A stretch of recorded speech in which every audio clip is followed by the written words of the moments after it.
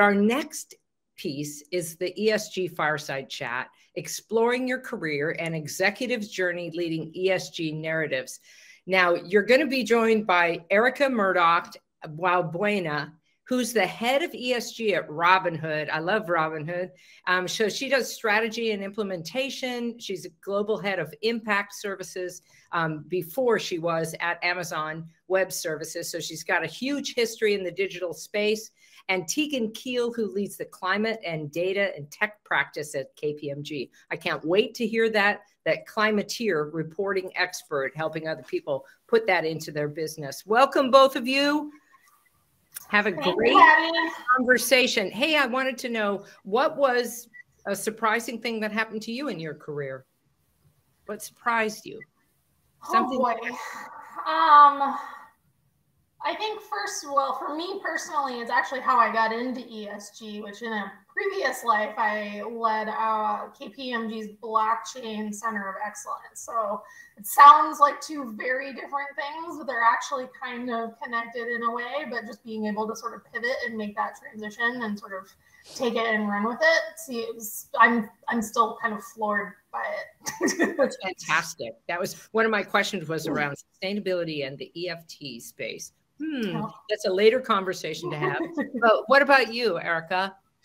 I would say that I have a career in technology, and I'm an English major. There you go. And that I've loved it, and started off at TaskRabbit, then Twilio, then AWS, and now Robinhood. So it's been a good ride so far. That's fantastic. Well, I can't wait to hear your fireside chat. So I'll turn it over to you. Thanks again. Absolutely. Awesome. And we're in good company, Erica, because I have a political science degree, which is there we go. Never relevant. So yeah, exactly. Marvelous. Well, we're going to make this a bit of a conversation. So you're going to hear from both of us. And to kick it off, I actually wanted to ask you, Tegan, if you could share with us a small decision that you made that ended up having a pretty big impact on your life. Yeah, so this is sort of my general career advice, but I don't know if it's necessarily a small decision, but it's one of the best things that I ever did, which was about a year after I joined KPMG. I have obviously background in leading sort of large scale technical developments. I was just kind of really burnt out and tired, and I actually took a leave of absence and just kind of did like the hard reset in terms of thinking about what it was I was doing, what I wanted to do, where I wanted to be, all of that. I mean, I hope you all don't get to that point of needing to like completely shut off for 2 months. But for me, it's one of the best things that I ever did, because it definitely did sort of help me, pivot. And that's how I got into blockchain, and that's how I am where I am today. So all good things in retrospect. Marvelous. So I'm always curious, Erica, like how people, you and I kind of have maybe unconventional backgrounds for being where we are. So I'm always curious sort of how people got where they are. Can you talk a little bit about your path? Because like Patty mentioned, you've got sort of a lot in your quiver there. I do. I feel very fortunate. I'm actually doing the work I wanted to do since I graduated college, which not many people can say. I graduated from Lehigh University in Pennsylvania, even though I'm a California girl, and recognized very early that that I wanted to be a part of companies, one of the largest engines within capitalism. And I wanted to help them be good kind of corporate citizens of the world. I didn't do that exact thing for the first 4 years of my life. In fact, I remember the Salesforce Foundation had just launched, and I was all ready to kind of show up and tell them I needed to work there, but I was not living in California at the time. So I ended up doing some nonprofit consulting work for 4 or 5 years, and then made my way into technology. But this passion that I have for really helping a company understand what its role in kind of society is. And I think the thing that most excites me is when you can see the impact of the actual product. So, when I was at TaskRabbit, again, different from what I do now, is actually doing community management, but the impact was within the group of people that ran the tasks. You know, at Twilio, it was the power of watching the phone call or the text message that we sent be life-changing for a lot of people. At AWS, kind of similar, you know, the power of number of those services, being able to, you know, spot animals for, you know, conservation efforts. So kind of the list goes on, and Robinhood, I'm now in a true ESG role, working with our corporate governance team and focus on our overall company strategy. But yeah, I feel incredibly lucky to be in the place that I am, and it's been both hard work and fantastic timing, but it's been quite a fun ride. Yeah, I love that. How about you? Yeah, well, like I sort of alluded to, I have sort of a background in data and analytics, which I'm still unclear how I ended up there from a political science degree, but it is what it is. And then, I'm sort of a career consultant, which is a little bit funny because when I went into business school, I was like, I'm not going to do anything with consulting whatsoever. And here I am and continue to be. But yeah, I think I took sort of employee number 3 at KPMG, figuring out our blockchain strategy. And so we sort of, dabbled around trying to figure out what was sort of most promising from a business perspective for KPMG in that space, and landed on crypto and climate. And so obviously I stuck with the climate side of things, and that has kind of, we've sort of since flip-flopped from leading with technology to leading more on the data side of things. But obviously technology is a huge part of where we advise our clients still. So I've been at it probably 2 years fully dedicated, which is not as long as you, Erica, but like in the ESG space is actually kind of veteran status. So I would completely say it is. And actually, I'm actually at a corporate governance conference right now, and one of the conversations that we're having is the name of ESG is actually quite fascinating, right? When I started, it was a very nascent thing. Probably only a few people in the investment community use the term. And now it's this enormous term. People are still even trying to unpack it, but yet some people have been doing it for decades and their whole career. And actually a number of the conversations here are that we actually maybe should think about calling it something else. So stay tuned for the next nomenclature evolution of ESG, which I presume involves some sort of sustainability, but they're all to spell though. And that's the problem, is that there's otherwise you're in a word soup situation. So I have no idea what will happen, but what's cool is what you said is to see that it's starting. It's really a thought exercise, right? At the end of the day, it's about long-term identification of kind of risks and opportunities, and it's about building sustainably. It is, you thinking about it in an emergent technology with blockchain and crypto and everything, which is very needed given the energy that's used in that business. Oh, I have a whole lot of thoughts on that, but I know you do. I won't go into it. That's a separate fireside chat. It is.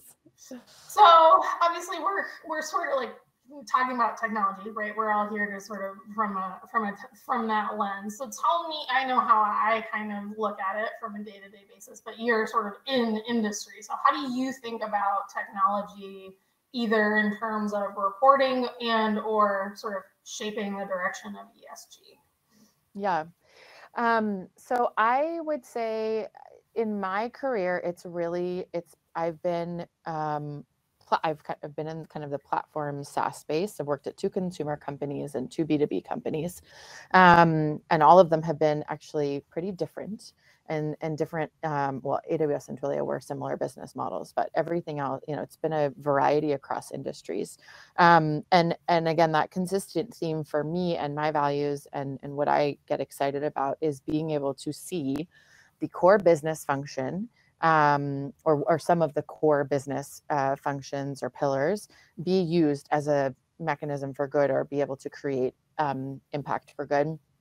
And I wholeheartedly believe that if it is not sitting in a core part of the business, and you're not having high level strategic conversations, the effort will not be successful. It will be seen as a nice little side project that like someone is doing. I will say, I caveat that I do think it's shifting. I should think it's shifted with COVID, and the focus, especially with the SEC potential incoming regulation, focus on climate and human capital for the last couple of years. So I do think it's having more of a moment right now than ever before. But that impact has just been so powerful, and sometimes in my career that was very easy kind of to see. Sometimes it's been more of a conversation and proposal internally. But like for example, when I was at Twilio, we set that up. It's a social enterprise within inside of the business. It's its own P&L. It generates revenue, and at AWS, I sat within the compute business development team, which is like the heart of the services that they offer customers. So I think that that's really important to think about, both as folks are either evaluating a role. I think this is a good question to look for. Where do these jobs sit within companies? And also, I think it's really important to ask yourself if that's important to you. Obviously, on the pure kind of traditional ESG side, corporate strategy side, there's a lot of technology coming out right now, both around helping you do ESG disclosures and AI to track sentiment and data capture and all of these things. There's an overwhelming amount actually, and there's a lot, especially coming out platforms around GHG emissions and things like that. At the end of the day, you just need to know what's important for your business, and what's important for you, and be able to explain why you chose that. And then the last thing I'll say is, what's probably even more important to do before you go buy another use another technology service, is that you understand your own data and its sources. And data quality is just, it's part of the reason that all of this gets a little jumbled sometimes, is because we have to be sure of our own data quality. So I think technology is absolutely a tool for all of this. And in certain companies or instances, it's actually a direct mechanism to create positive change. For sure. Yeah, I mean, I think the data quality thing is key, and there's so much for companies to be navigating right now. There's an overwhelming amount. And especially if you are a company with a large supply chain or a real physical environmental risk, it is a lot to cover. And hopefully you have more than a couple people working on that. Yeah, exactly. But I also wanted to ask you, talk to us a little bit about kind of tech and cloud and IT and these ESG roles. Your perspective is from the outside, and you get to work across industry. So what are you seeing how are you seeing those things working together in the market? Yeah, I mean, and I think it's really interesting because things are shifting so quickly. So even like 2 years ago, when I started in sort of focusing entirely on the climate space, all the conversations were with sustainability teams, right? And then it sort of started maybe getting some of the CFO involved. And now it's the sustainability teams plus the CFO plus sometimes the risk officer, and now IT is becoming a much bigger part of the conversation, where they weren't kind of even in the picture, I would say, a few years ago. So I think, you mentioned a lot of things, but obviously the data piece is key. And what is particularly challenging in the climate and ESG space is so much of that data is outside the sort of purview of the organization, compared to sort of when we see other regulations coming in. And I've even had a bank tell me this, like, we're okay when there's a new financial regulation because we create the data, we manage it, we know where it is. I don't know where that is for climate. Like, I need my supplier data. I need stuff coming from like my utility providers. Like, it's not sort of the normal course of enterprise data. And so there's all of that, plus sort of this looming, specter of disclosure. And it's even for clients that have reported and have kind of a decent process in place. They're kind of looking at it wholesale new to say, how do we do this in a, no pun intended, but more sustainable way? And obviously cloud and IT is a big part of that, which is we're not doing anything that gives us a jump start, or we are doing it, but it's incredibly manual because we're sourcing data from all like these 900 places and trying to manage it in Excel sheets, which is, you know, the most advanced technology since anything. That most people, where we all begin, though. That's what most people are using. And so, you know, we're starting to see IT become a much bigger part of the question, or, you know, equation, which is, what do we already have in-house? How does it help streamline what we're doing or need to do? And then what does that mean in terms of other things that we need to buy? So, you know, I would say those conversations in terms of IT being sort of part of the question, or even like technology being part of the discussion, is pretty new in the last few months, but very popular, keeping me very busy, which I appreciate, but there's a lot to do. Perfect. So let's talk. So, I mean, I think you mentioned a few things. So we're talking about IT, but sort of curious from your perspective, Erica, like who else, and I probably answered maybe some of this, but like I know who kind of I talk to from a consulting perspective, but curious from your perspective from like inside an organization, how do you sort of disseminate those ESG messages or getting people to think through that lens? Because it did really used to be very sort of siloed within a sustainability group, and but now it's everybody's got to think through that lens. Yes, indeed. Hopefully the ideal is that, right?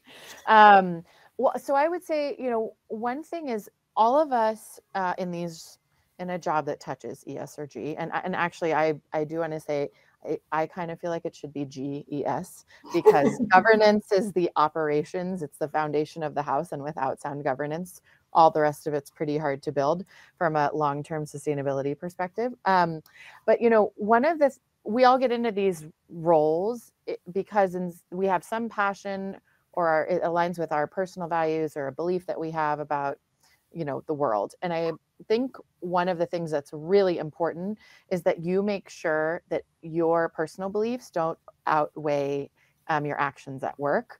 And I say that because you have to remind yourself that you work at a company, or you work for a specific client, and your job is not to deliver your own thinking and methodology. It's to help them do that. And so what's been neat about each of the jobs and the companies that I've had is that every time, each one of them has helped me actually unpack my own assumptions and my own passions and propose something in a new way, or cause me to sit down and think about it from a 360 vantage point, because I'm explaining it to new cross-functional partners every single time. And like you said, we're usually the ones teaching people about all of this information, you know, whether that's like hiring a consultant to train the board on ESG, or that's just us educating someone about an environmental policy or a climate goal. It's really important. So I would say one of the most important skills is actually relationship management and cross-functional engagement. Being super organized, making sure that you are like working your chain of executives. So, you know, by the time you've gotten to your VP, like all of that person's directs have already seen the proposal. Like you are just making sure that you're working with all the key partners across the company. In my role, again, as when you're in more of a traditional ESG role, corporate governance is an incredibly important partner. And again, it, you know, depends on how you get into these jobs. People have had deep sustainability or environment experience. Some people are coming from the investor world. Some people are coming from kind of the more social impact, like corporate world or even nonprofit world. So it really just depends on where your strength is and where you need to kind of fill those gaps. And I think the last thing is really knowing what you're good at and what you need to hire out for. Because as we've talked about, this covers a lot of ground. You're also not going to be able to do everything, which is why a prioritization exercise is really important, which I can explain that later, and that's another talk. But figuring that out and getting alignment from your internal stakeholders is really, really key. All definitely valid points. I mean, I think the one about sort of separating personal and, sort of your company's ethos is a big one. I think, in a consulting space, it's been really interesting for me to see. I mean, I think there's a lot talked about sort of millennials and Gen Z and how sort of passionate they are about this.